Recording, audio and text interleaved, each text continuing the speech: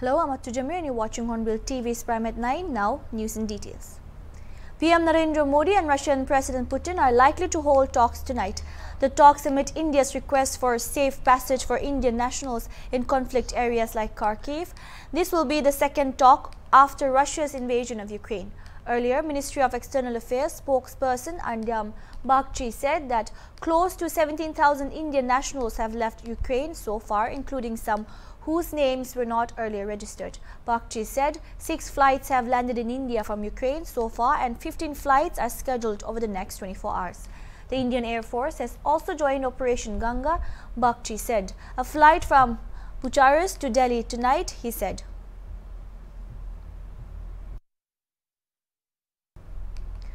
Russian Foreign Minister Sergei Lavrov said on Wednesday that if a third world war were to take place, it would involve nuclear weapons and be destructive.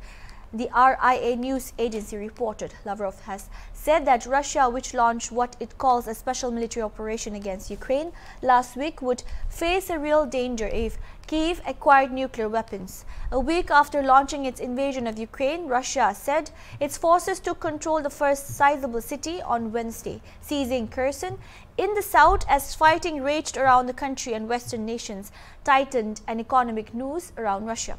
More than 500,000 Ukrainians have fled the fighting since Russian President Vladimir Putin ordered a full-scale invasion of his southern neighbor nearly a week ago.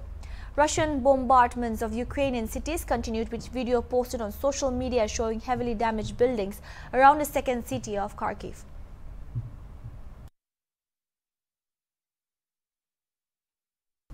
Kherson, a port city in Ukraine, was taken over by Russian forces on Wednesday as the Kremlin's invasion of its neighbor turned more brutal on its 6th day. According to a report by Interfax, Russia's defense ministry said its forces had captured Kherson. The city governor earlier said Kherson was completely surrounded by Russians. Russia said it would press forward with its military advances in Ukraine. Its assault on the country's second-largest city, Kharkiv, continued on Wednesday, with its mayor stating residential areas were being bombarded. Video circulating online of an apparent attack on the regional police and intelligence headquarters in Kharkiv showed a building with its roof blown off and its top floor on fire. Pieces of the 5-story building are strewn across adjacent streets.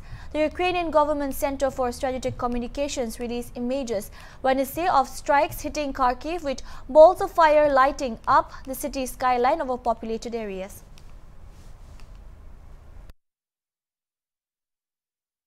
Russia is working to put in place humanitarian corridors for the safe evacuation of Indian nationals stranded in conflict zones in eastern Ukraine and will conduct an investigation into the death of an Indian student in Kharkiv, Russian ambassador-designate Denis Alipov said on Wednesday. The evacuation of some 4,000 Indians stuck in Kharkiv, Sumy and other conflict zones in eastern Ukraine has become the top priority of the Indian government following the death of 21-year-old medical student Navin Shekharappa Kayangor on Tuesday. The Russian side hopes to have humanitarian corridor in place as soon as possible so that Indians in these conflict zones can be moved to Russian territory, Alipov told a virtual briefing. The Russian side also intends to stop the military operations in Ukraine as soon as possible, as the situation is a tragedy for both countries, he added. Alipov offered his deepest condolences over the death of Gyan Dogar and conveyed his sympathy to the student's family and the Indian nation. Russia will do everything it possibly can to ensure the safety of Indians in conflict zones, he said, adding that there will be an investigation into the death of the Indian student.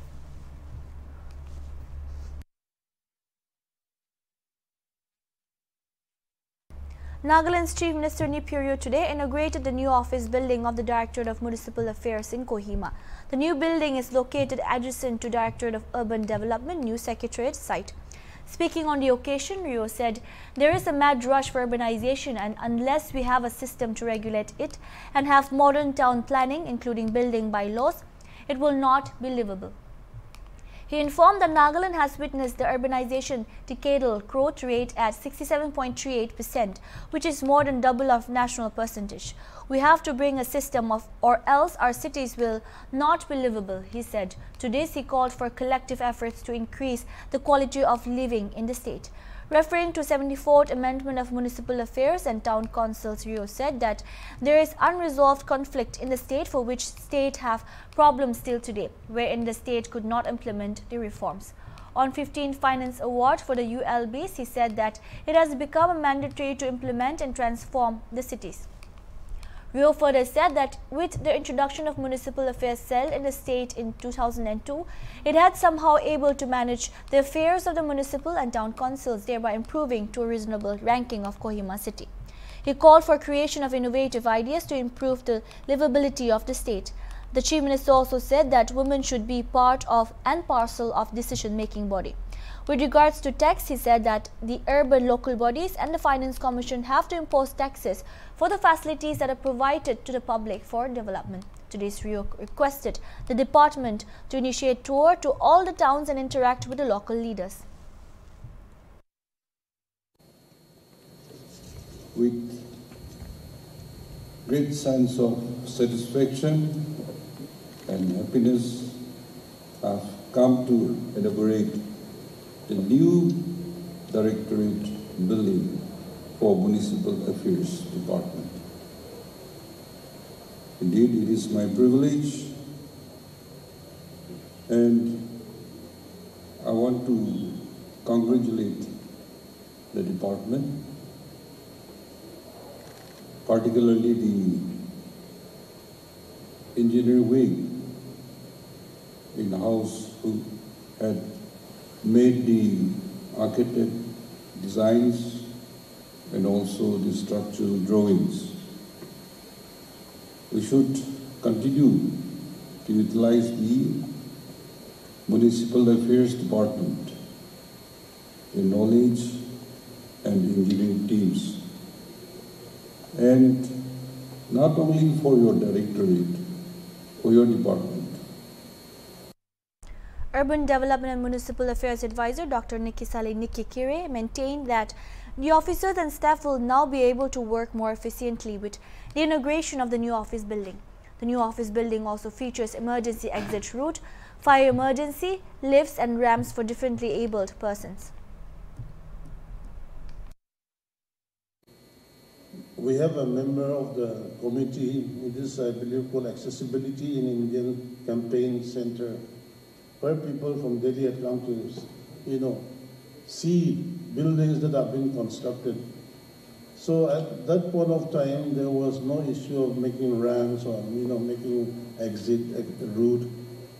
But we had also requested the contractor to keep provisions for even the emergency exit route, which are all kept.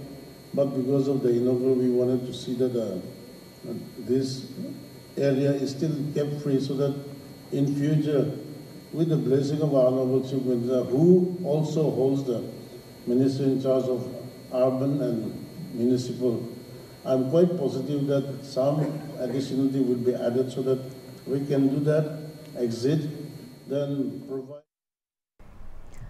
Nagaland Optometric Association President Keza said that numerous optical shops in the state, particularly in Kohima and Dimapur, are being run by unprofessionals who have not received any formal degree in the field and are providing computerized eye checkup.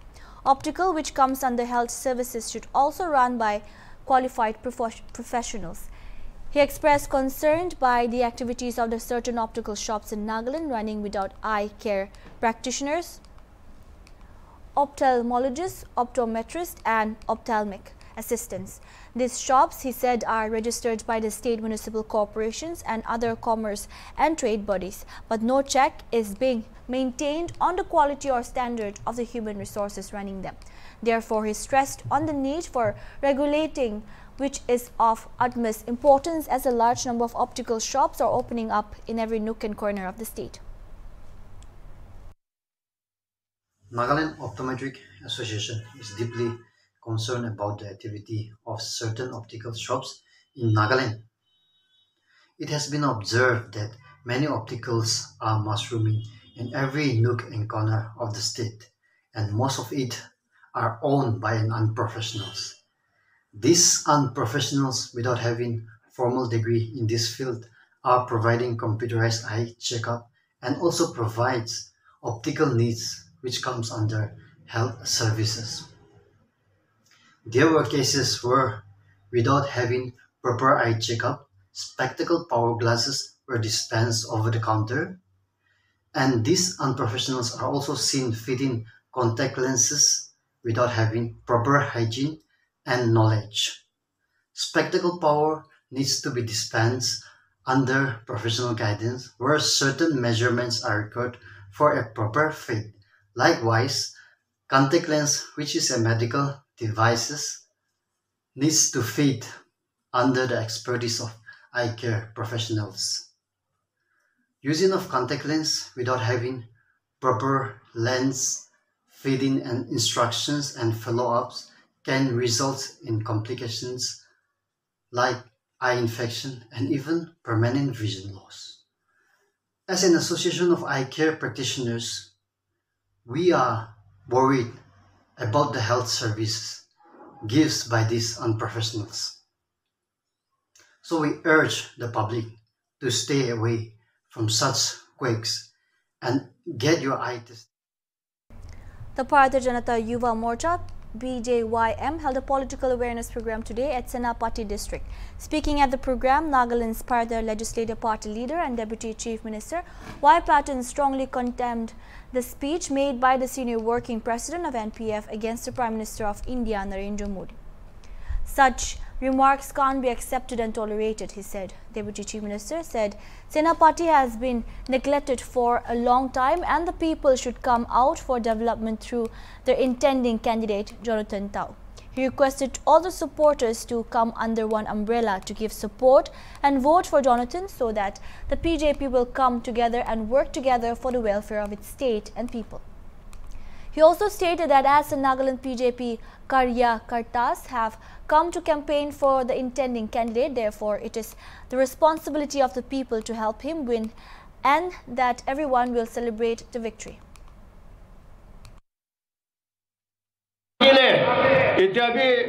Our Senapati district man backward as a development lagile our BJP candidate Jonathan ke ulai dibi eki logode Senapati district ka ami fight koribo koina jana ase aru yate our present coalition jodi apnagan Jonathan ke ulai die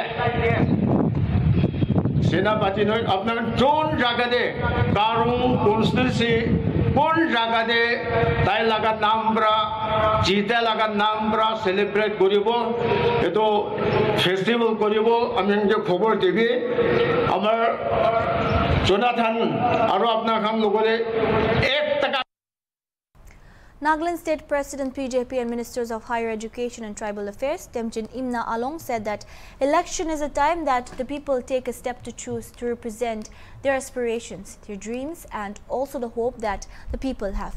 He said that the intending candidate Jonathan Tao is a hardcore party worker, a Karyakarta who has served in the world's largest party, BJP, for almost 20 years. He further urged the people to vote for BJP to bring change under the leadership of Prime Minister Narendra Modi.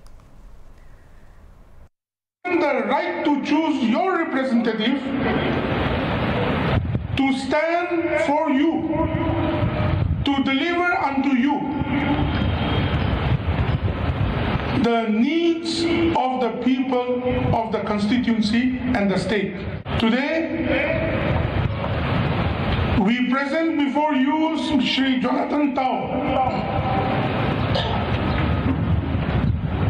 a hardcore party worker, a Karyakarta. The 14th Sumi Hoho Trophy kicked started at Surohoto town today with PHED Minister Jacob Jumomi as the chief guest of the inaugural program. Addressing the gathering, Minister Jumomi called all the participants to show true sportsmanship. He advised that one should pursue its goals, professions with prayer. The minister also urged the members to preserve one's own culture and traditions and mother tongue, pointing out that Nagaland is salaried economy depending on central government funding. He called upon the youths to utilize God's gift talent for self-sustainability. Lamenting that many Nagas are getting lost while living the lifestyle ones can't afford, Jumomi advised the youths to live according to their income.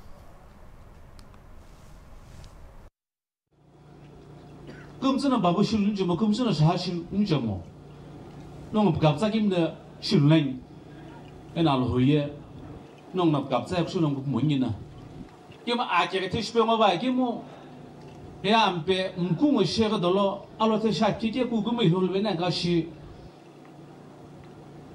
akamsi lai pe ku chebe ngwa ke la munuvela sa ki hu numpi dolo no kapsal ve ma sa ne ki laglam ne आखिर तो तुल Y के वंग ना अपनों को आज़ाना को न्यून know like शिपनी जो यूये स्टाशिप से पनांग कापे किरतिम को लवा के अगले शिवाय इके में शाह बाबू शिमुगे शिम्पिक तो लये शाह बाबू कुम्पीगे ने इके शाह बाबू लाउन ना आगे बोलो आते हैं सासे पहले वाला बाबा ये या वो कितनी के शिवाय ने Advisor to Tourism, Art and Culture at KHOV, Yeptomi encouraged the players to play with sportsmanship, spirit and wish the event a grand success. President Sumi Hoho said sports is all about discipline and that a sportsman should always maintain discipline in all walks of life and should live an exemplary life.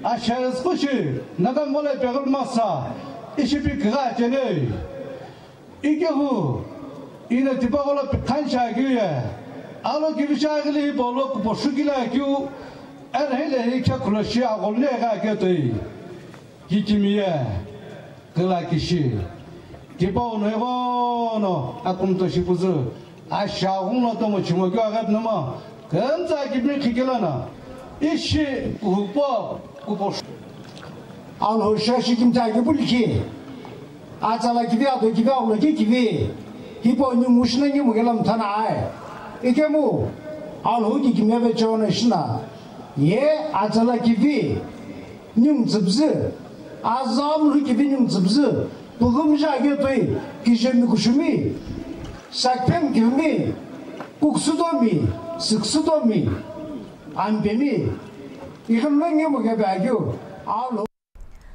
8-day event is being organized by Sumi Games and Sports Association.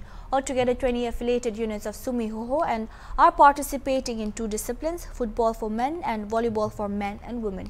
And also 20 units are also competing in cultural competitions. In what can be termed as the largest female contingent recruits in the history of armed forces, 597 females were attested after successfully completing their training and graduating from the Assam Rifles Training Center and School, Shukovi. The attestation parade was reviewed by Dr. B.T. Mishra, Governor of Arunachal Pradesh. Speaking at the program, the governor mentioned that the females who graduated today were a valuable asset and a great example of women empowerment in the country.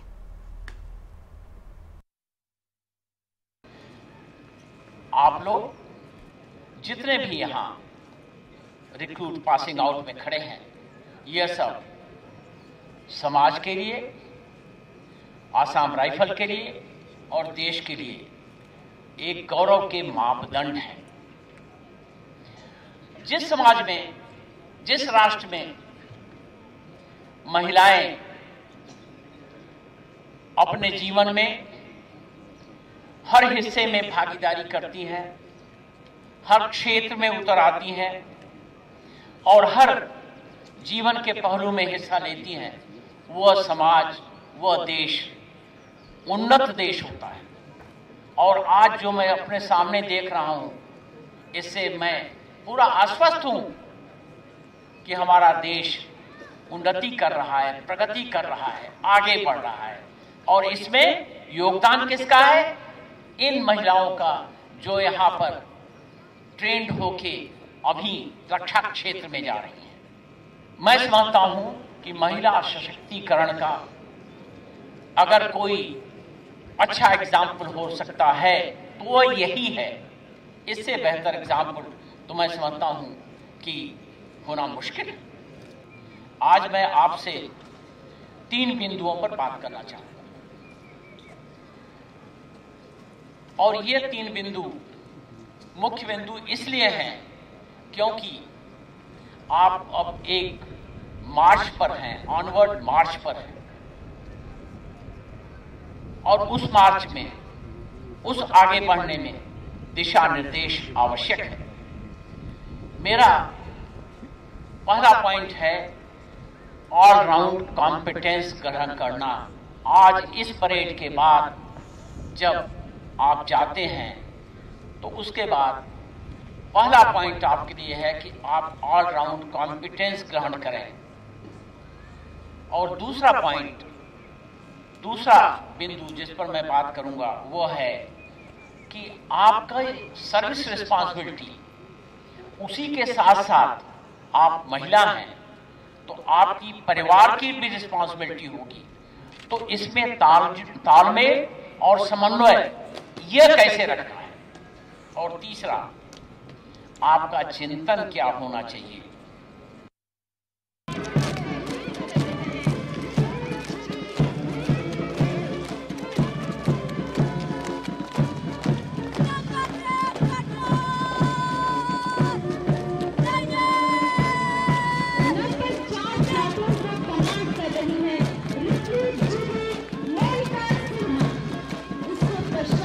First of all, congratulations अपनी कान pass out हुआ करने। तो किन्हीं का लगी ऐसे अपनी कान ये तो ट्रेनिंग कोई कि ना आज ही पास आउट हुआ तो आज ये दे अमियन 11 months तो काम करना है इसे तो ये दे ट्रेनिंग दी ना हादो अमियन सब जगह दे चेंज हुई ना हादो अमियन फिजिकली भी चेंजेस एकता है इसे मेंटली भी सब चेंजेस एकता है इसे तो अमियन तो अचिला इतु तीन दे एकता प्राउड फील ग्रीज है कि निमित्ते इतु अपनी तो आर्मी ज्वाइन करी।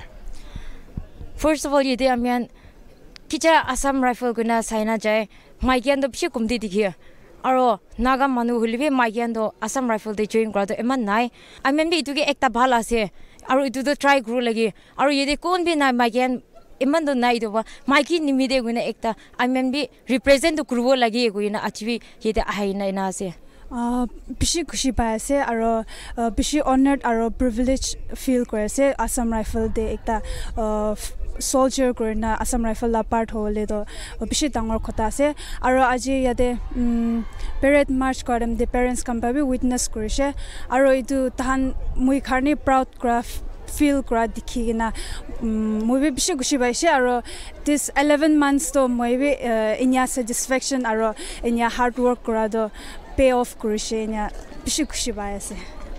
अपनी का पेरेंट्स भी सपोर्ट आसे ना किने का आसे और कि निमित्ते अपनी तो असम राइफल रे जॉइन करिसे।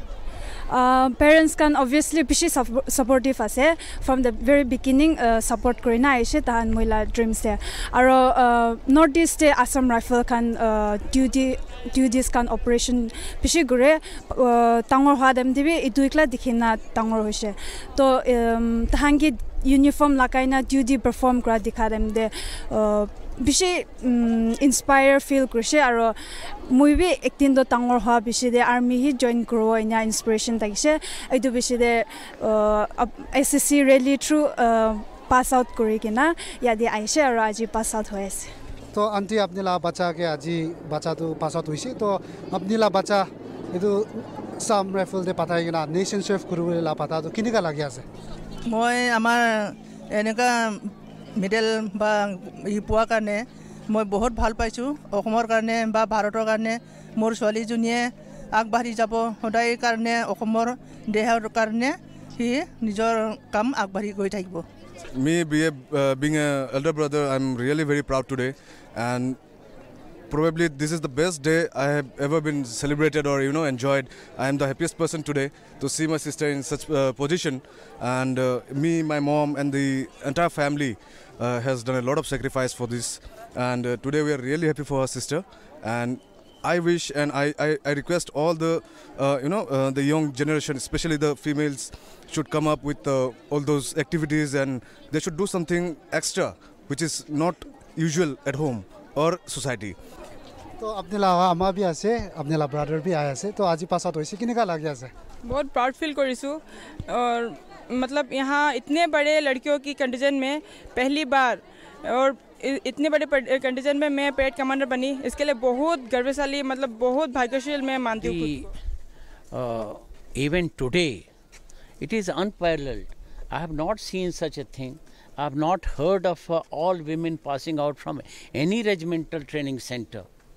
And above all, the women empowerment, which is the mission of our Honorable Prime Minister, Shri Narendra Modi ji, I sight practically on the ground. And in world, not only in India, in world, the type of show, the type of drill, the type of movement, the type of precision, the type of word of command these ladies put up today, nowhere in the world it is happening. My congratulations go to the Director General of Assam Rifle, his vision, his planning, his administration, his logistic purview, superb. And the training center commander, they have done wonders. I think our nation is marching ahead. That's all we have for now. Keep watching Hornbill TV.